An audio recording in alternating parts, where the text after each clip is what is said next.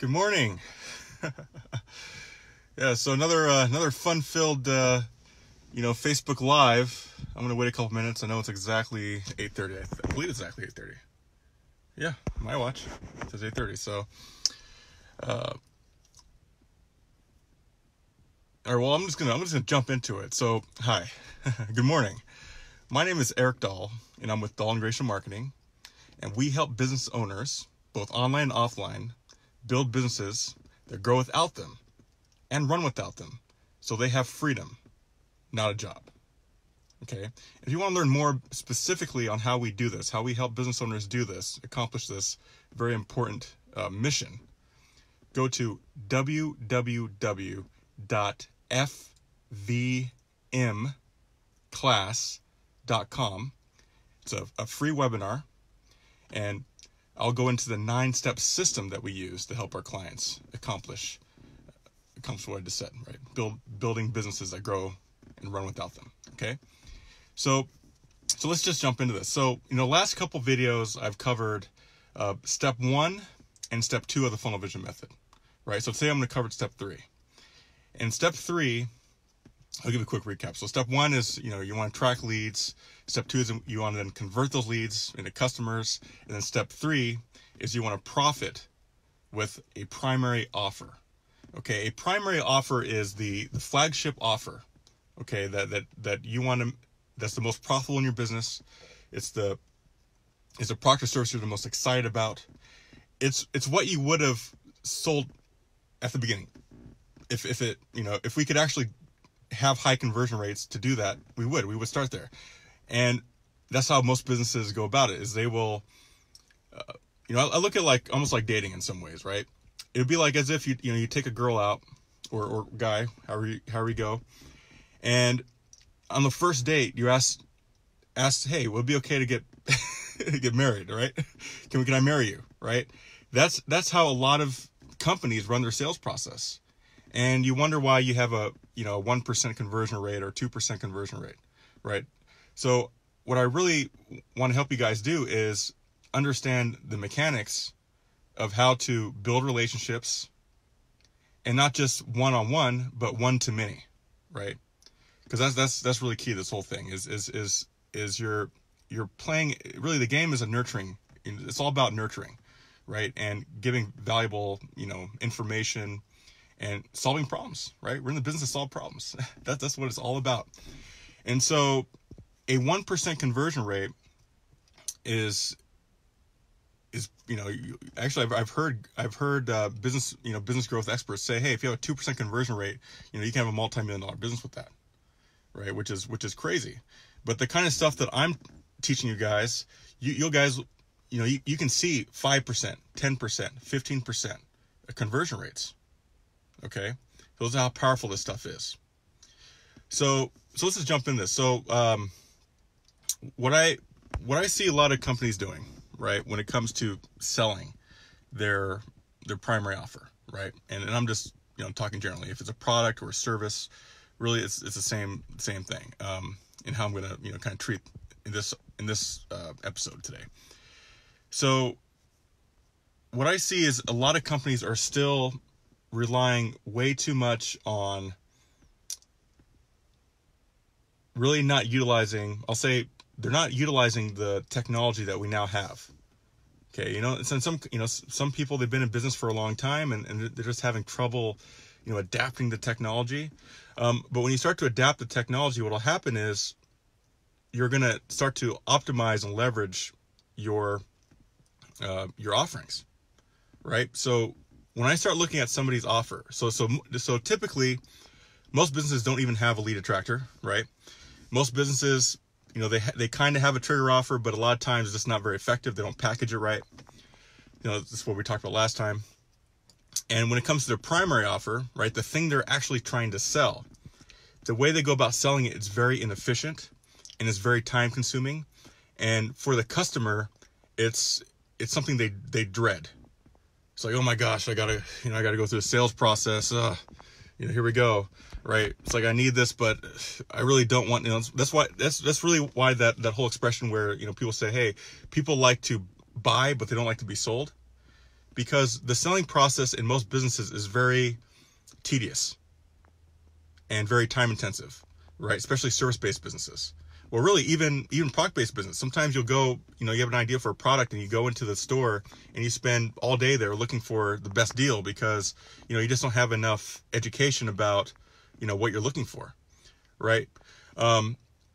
So the companies, or I'd say that the businesses that really win nowadays in the digital age are the ones that understand that you want to marry both the offline and the online, right? So you make your sales process work for the people that want to come into the store, or the people that want to meet with you face to face, or the people that just want to just stay in their pajamas and order online, because those are really the two type of customers you're going to get, right? You're going to get the customer who just really doesn't want to talk to anyone. I'm in a hurry. I want to buy right now. And then you're going to have the person that wants to sit down and have those conversations, and that's cool. You have that. So you want to integrate, you want to have an integrative approach when it comes to your sales process. Okay. So here are a couple ideas for you. So the first thing I always recommend to my clients right out the gate, of course, we talk about marketing funnels, but I don't really want to go into that quite yet. We'll talk about that in later videos. But one of the things that I really recommend you do is to go digital, right? And what do I mean by this? Here's some examples. Instead of using a physical contract, go digital with it, right? There's software nowadays that will email the contract digitally, right? It's a secure contract, secure form. It'll email that to the customer, and they can sign it from anywhere in the world. Okay, they can sign the contract, right? So you don't have to worry about driving across town or sitting down with them, getting together with them. Okay, you don't have to worry about any of that, right? So that's pretty cool. Another thing is order forms, and not just your primary offer. I would say overall, make sure you have order forms for all of your products and services, right? Because that way, again, you turn your business into a machine that can make it possible for people to purchase 24/7, 365 days, right? They don't have to talk to a live person if they don't want to, right? So you want to make these things accessible, right? The only way to do that is to actually leverage technology. The other thing is sales pages.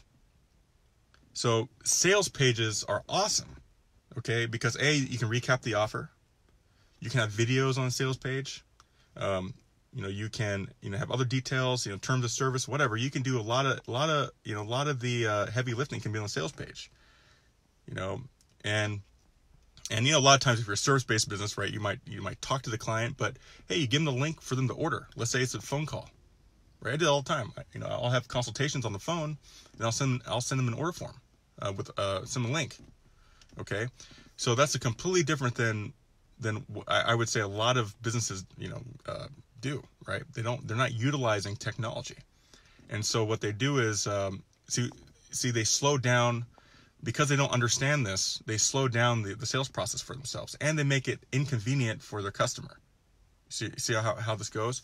So the goal is we want to make it easy, we want to make it convenient, so that our customers can purchase easily. Okay. I always joke that I'm in the business of helping my clients become order takers, because that's exactly, what we want. We don't want to sit there and try to convince people all day and everything else.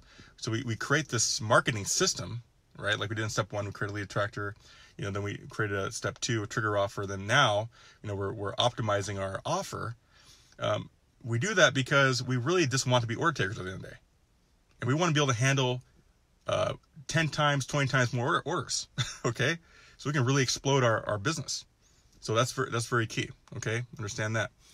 The other thing I always recommend as well is video, okay? You want to use video to sell more. Wherever you can, you want to have video. So it can be a blog post. It can be, let's say you do have a consultation, right? You can have video leading up to the consultation, right? Via email, you can send out emails. All these things to help, pre-frame the sales process, expedite the sales process. Video, like they say, is worth 1,000 words. And here's another interesting thing. Starting next year, video is going to account for about 90% of traffic. So if you're not using video, that's the problem. And that's why I decided I'm going to get really gung-ho on Facebook Live, because we all really need to get good on video. We need to be able to, just like this. I mean, this is really unscripted. I'm just getting on the camera and just recording.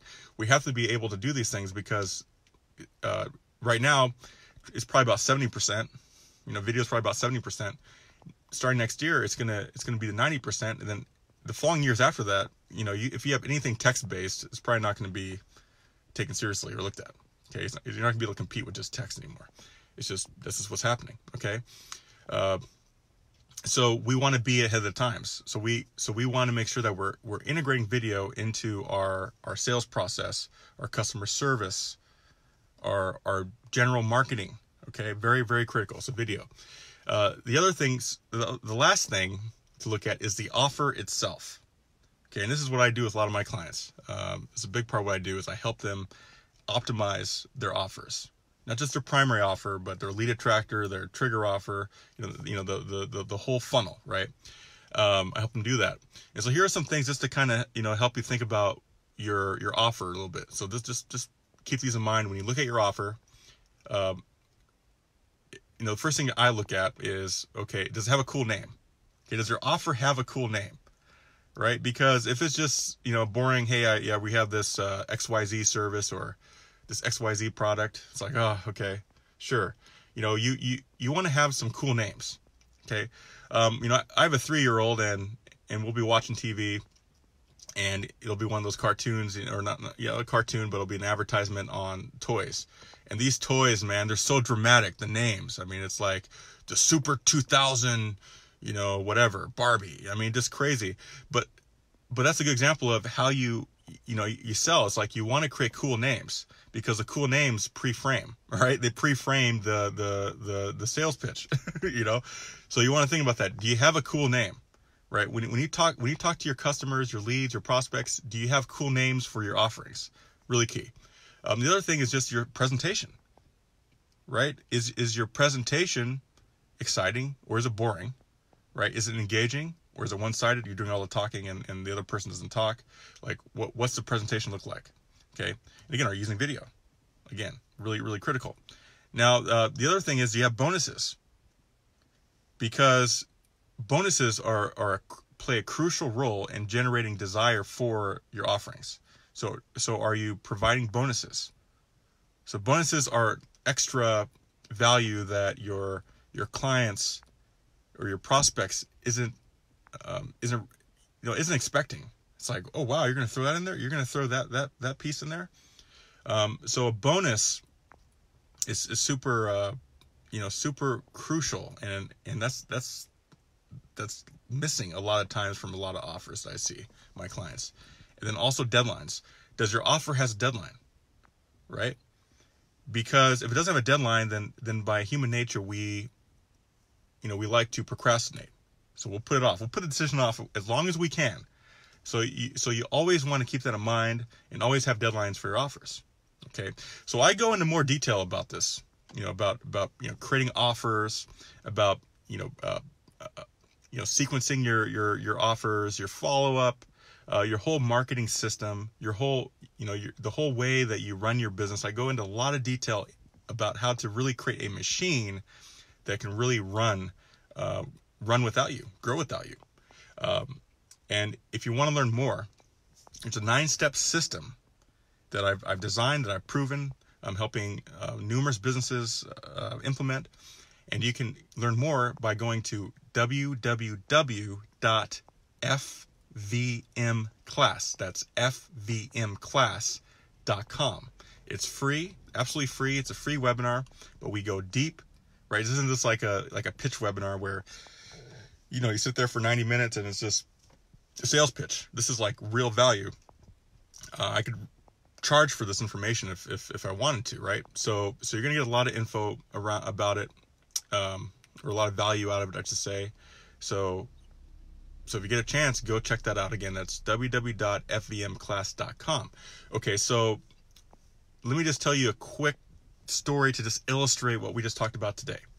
So one of my clients, okay, I've actually had, various clients that kind of gone through some similar things to this, but this client in particular was actually losing business because of their sales process. Okay, and what would happen is they'd get a lead, somebody would be interested, but because they were dealing with everything physically, they had to meet with the client. So they had to find a place to go meet with them. If they were from out of town, there's just no way, to connect with them, at least in a timely fashion, right? And so because they were still dealing with physical contracts, it really made their ability to close deals very challenging. And so what I did was I introduced this idea. I said, hey, you guys need to go digital with this.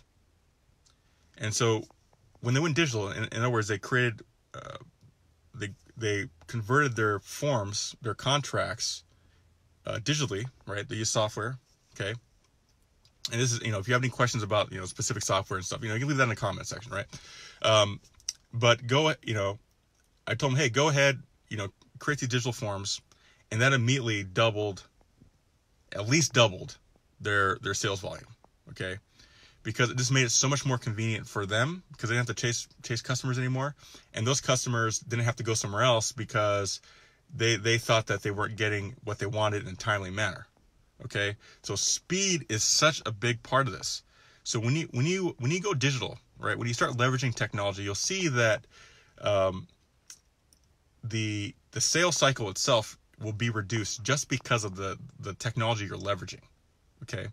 So really think about that. That's what I want to end on is, are you leveraging technology enough in your sales process?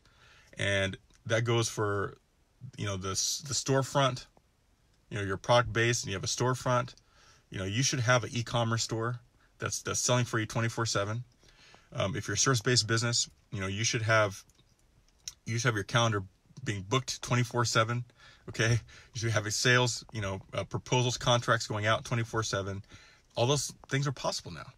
We have the technology, and it's not expensive. Most of it's really cheap, so there's no excuse. So anyway, if you guys are interested in learning more, okay, about building your business, growing your business more effectively, more efficiently, then I really highly recommend you go to www.fvmclass.com. Do that today.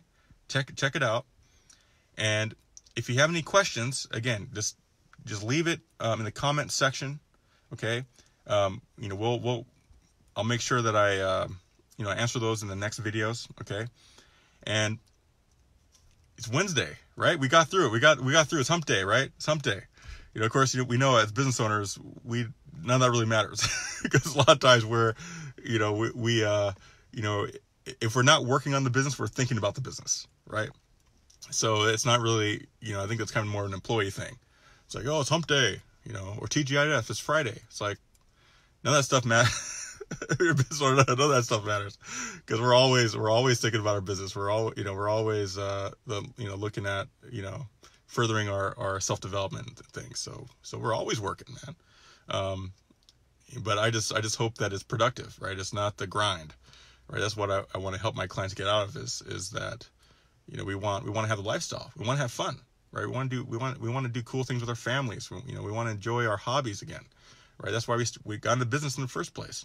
It's like me, I'm getting ready to go get my workout in, right? It's 8:30, but hey, that's really key. We gotta stay healthy, right? So, all right. So with that, I'll talk to you tomorrow. All right. Have a good Wednesday. All right. And again, I'm Eric Dahl, dedicated to helping you build a business that grows and runs without you, so you have freedom, not a job. Talk to you soon.